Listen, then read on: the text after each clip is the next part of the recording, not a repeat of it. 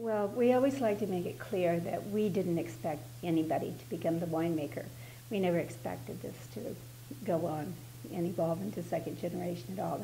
It's a huge thing to take on, the winemaking.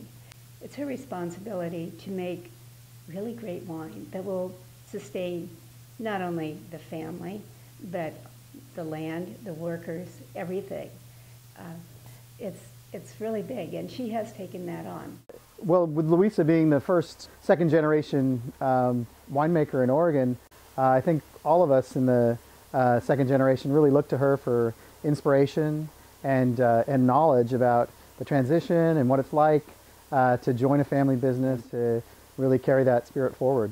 And Luisa's always loved this embracing of all these natural things in life, and she loves the vineyard, and she loves to see things grow and to see things prosper and become beautiful things.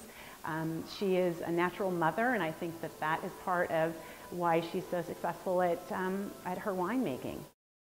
Luisa was finishing up her school, and she decided to go to Burgundy after she graduated.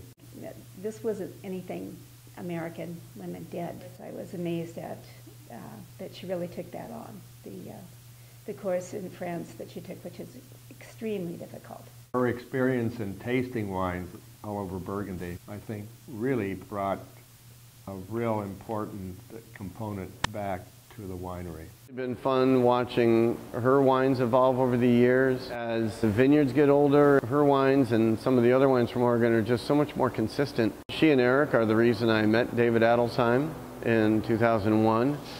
So whether she likes it or not, she's responsible for me coming here. She's an innovator, and she not only takes 20 years of winemaking experience, and with that knowledge really pushes the envelope on quality, finding new ways, both viticulturally and in the winery, to take winemaking to a whole new level. Chardonnay is probably a good example, because what she found when she came back was that our Chardonnays weren't quite of a style that she remembered from Burgundy.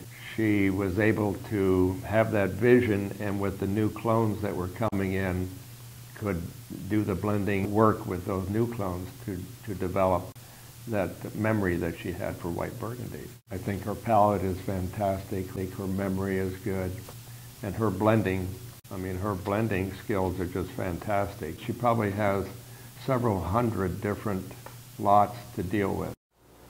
My relationship with her as winemakers is, I keep telling her about techniques that I'm thinking about using on our wines here at Adelsheim, and she keeps telling me to leave them alone. They're fine the way they are. And I think that completely sums up her approach and the lessons that she's had to offer in the Willamette Valley.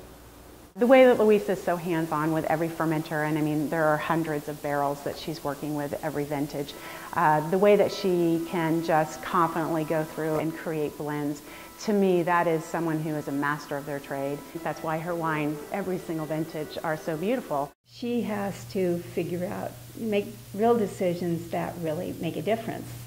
And of course that's difficult to do, but on the other hand, she also has to make sure that everyone around her has confidence in those decisions. She's the one who says, well, there's a lot of things, we could talk about it, but we aren't going to talk about it, we're just going to do this and it'll be great.